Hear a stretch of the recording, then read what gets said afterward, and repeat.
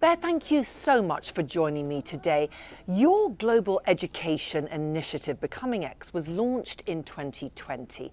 Why did you feel there was a need for it, and what impact has it had so far?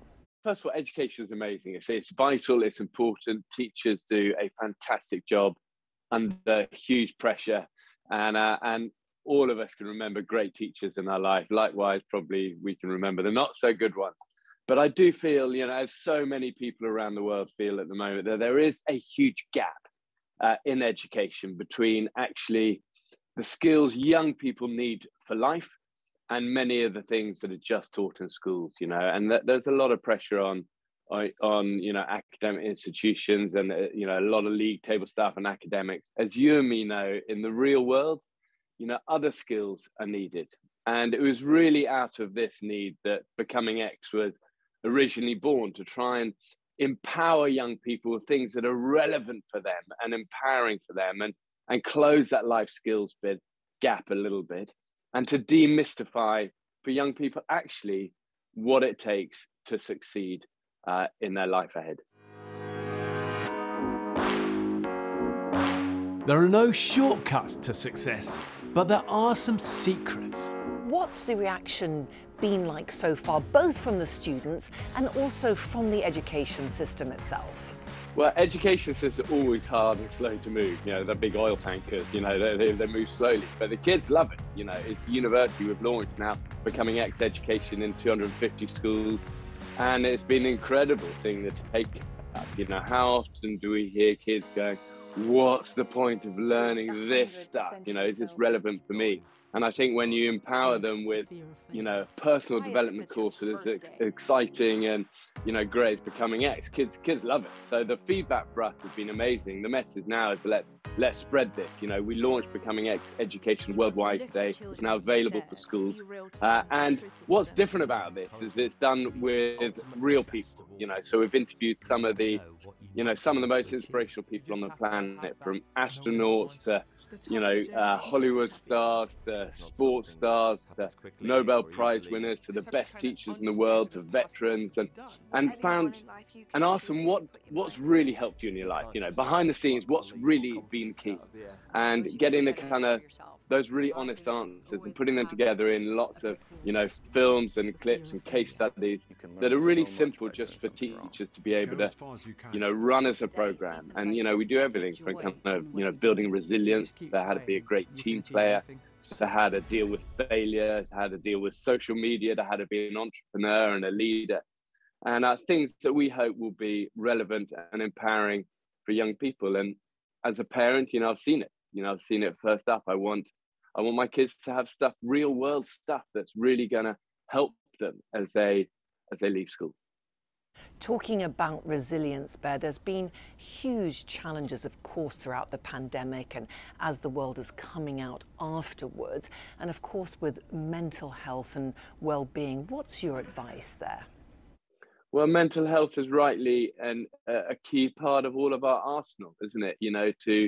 To be happy and to be, successful in life. You've got to look after yourself, physically and mentally and emotionally. And, I think these last 2 years have been incredibly hard on everybody, but I think especially young people, being separated from communities and isolated and living online in an online world. I think as we emerge from this time, programs and things that can empower people and give them that inner resilience are gonna fly, and in a way, this pandemic for BecomingX has been incredibly timely. We took 3 years building this program with all of these inspirational people, and to be able to launch BecomingX Education now at this time where young people need these skills feels it feels really right. And it's been amazing seeing the take up and the positive response from young people. And generally, people are savvy. Young people are savvy. They know the skills they need. And when you give them a few tools, they're like, okay, got it. And that's always amazing to see. How does the business model for BecomingX Education work? Yeah, so schools sign up to it and download it from BecomingX.com, and it works out really super cheap, really, for kids individually. It works out, I think, for the schools to to put it into their program. The program is like £2 a year per student, you know. So, you know, and we've linked also BecomingX with our BecomingX Foundation to really empower, you know, schools all over the world, even those that can't afford it, to be able to get access to this. You know, this is a project where we're really trying to just make the world a better place and empower young people more, make it affordable and accessible. And we're beginning this journey. We're proud of our partnerships. You know, we've attracted some of the biggest companies in the world to support this, who've wanted to take this program and sponsor it into tough areas and tough communities and difficult schools. And that's been amazing to see. But yeah, proud of the team. You know, they've worked incredibly hard on this, and proud of what it's doing. Bear, why do you think governments aren't doing more? And what would you like to see them doing in terms of supporting this type of education and empowering young people? Well, I think, first of all, government's got to realise that there is a gap, you know, that the personal development side of curriculums is critical, is truly critical. And to understand that most of the programs out there are, you know, underserving, and they're essentially quite boring. And, you know, so for us to be able to sort of bring these, you know, iconic, inspirational, I think above all, inspirational people to BecomingX, to share their insights has been key. But I think also governments have got to make time in the school curriculum for this, you know, and that comes at a government level. That's something we can't do. You know, we hear it time and time again from schools, is that when we trial it there, the students love it. The schools, the teachers love it because it's helping them do their job really well. And 99% of teachers are incredible like that. They want tools to you know, to be able to teach and inspire kids well. But if there's not room in an academic program, there's not time in the timetables, you know, kids get underserved. So I think at the government level, it's support us, see the power of BecomingX, but also make room for it and make sure that any schools that can't afford it can afford it. Where does your own passion to make a difference within this sector come from in terms of education? Well, I was incredibly lucky at school. You know, I got an amazing education, but even with an amazing education, I still felt in so many ways under-equipped for life. And so many of the key lessons I've learned in my life have been just through experience and through, you know, and through failing and getting it wrong. And often I think back and think, God, I wish I was taught that stuff as a kid. And I hear this so often from so many people, you know, and I think the truth is in my education that the most valuable thing I learned, I was never taught.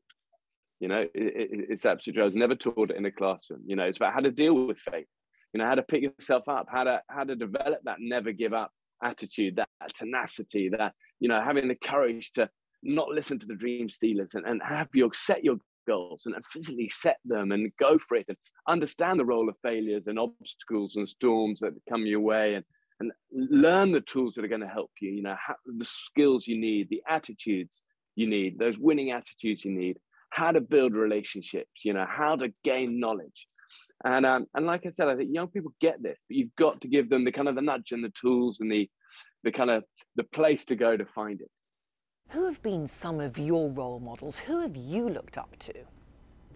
I think, you know, so many people in my life, you know, often you know, I do really remember great teachers. I think that first and foremost, you know, like I said at the beginning, when you find a great teacher, it stays with you for life. And I feel in many areas I stand on the shoulders of giants like that in my career. And some of the early teachers and later teachers were inspirational for me.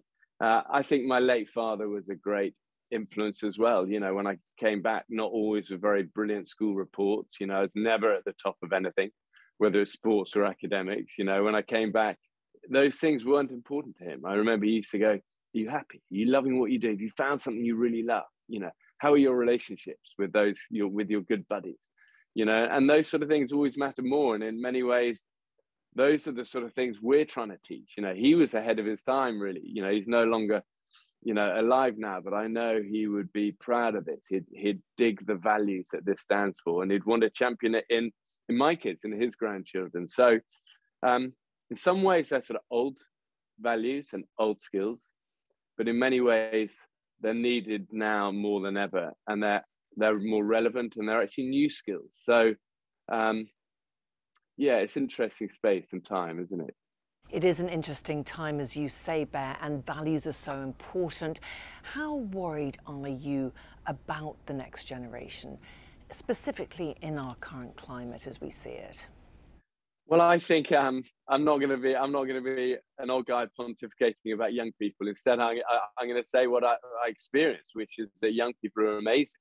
You know, truly amazing, more resilient, more innovative, more pioneering, more ambitious than we can ever imagine. You know, it's like, who was it, Walt Disney said that young people take on the impossible and make it possible time after time. You know, it's young people who are going to change the world. It's young people who are going to solve climate change. And it's young people who are going to take tools like BecomingX and make it their own and make it bigger and use it, you know, for hopefully for good. But schools have a job to do, you know, and we fail young people if all we do is focus on academics and you know, natural talent for kids. You know, those things don't have a lot of currency in life. You know, they have currency at school. School hero is always the sporty, the academic, the good-looking one. But the life hero is different. The life hero is always the dogged, the determined, the resilient. You know, the person who might not get noticed, but he keeps getting back on his feet. Even when he gets back down, he gets up again. He keeps going. He stays to the vision. And these are the sort of skills that we're trying to teach at BecomingX. And what's your vision for education and BecomingX going forward? I think the vision for this is that BecomingX becomes this digital personal development program that is accessible all around the world for everyone, for schools, you know, twinned with schools that can't afford it, but empowering for students at all ages to be able to learn these vital life skills, to demystify what it takes to actually succeed, to be able to reevaluate and refocus on the things that are really going to help them beyond school, not just in school. And for you personally, Bear, what's your next adventure? Well, I've just got back from the Arctic late last night with the Royal Marines up there, seeing some of their training they're doing. It's amazing. I'm back for a day at home and then heading off to Central America, to the jungles, back on Running Wild, back filming with many of these Hollywood stars. Again, many of these Hollywood stars who've helped us so much on BecomingX, you know, letting us into their lives and their failures and their struggles as well as their triumphs. And I'm always grateful for that show and grateful for all it stands for. Excited for the adventure, never giving up. Bear Grylls, thank you so much for joining me. Thank you, Tania. You're amazing.